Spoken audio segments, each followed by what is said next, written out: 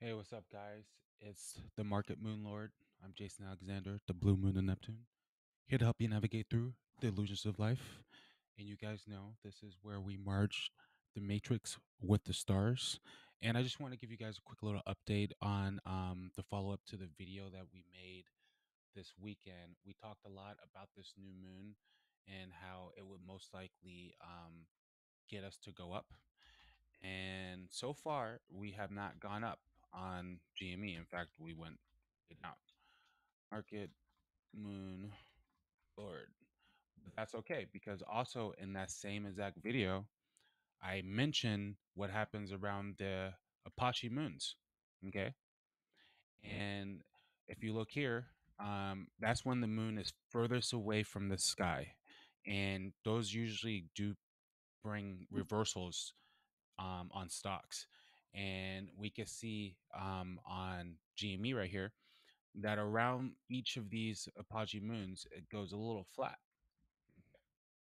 And pretty much to me consolidates. And then a couple days after that, leading into it may be a little flat. And then a couple days after that, it goes up.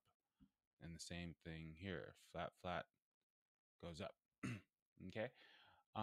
So to on the 18th, which is Thursday, I do expect it.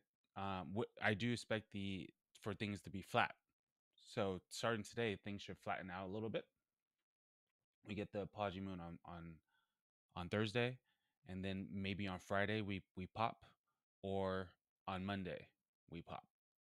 Okay. Um, so I'm making this video to pretty much tell you guys not to be concerned about these strong dips that we've had.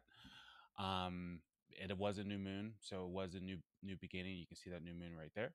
I can delete this one now. It was a new beginning, and unfortunately for GME, we started off going down, but that isn't typical behavior for these new moons. I mean, this new moon started this whole shebang. Okay. And then on this moon, we went up too. And then you can see here, um, on these new moons, sometimes we do get some red before it does go up and hits that really big climax on full moons, right? So I do expect it to go up pretty much. And then I do expect some type of reversal, most likely around the Apogee moon, a day after, or on the day, or on the following Monday. Um, and so, guys, if you guys want more information on exactly what I think is going to go on with GME, check out my YouTube, where I have a very detailed video on the whole entire week, where I'm not just looking at the moon phases. I'm looking at the entire aspects of the entire chart, with the planets and their planetary movements. But yeah, guys, I'm just buying these dips, and I'm definitely diamond handing, because there's a lot of um, climaxes happening. To me, when I look at the stars of GME and AMC, is a lot of build up energy. So stay tuned. Remember, follow me on Twitter, at the Market Moonlord.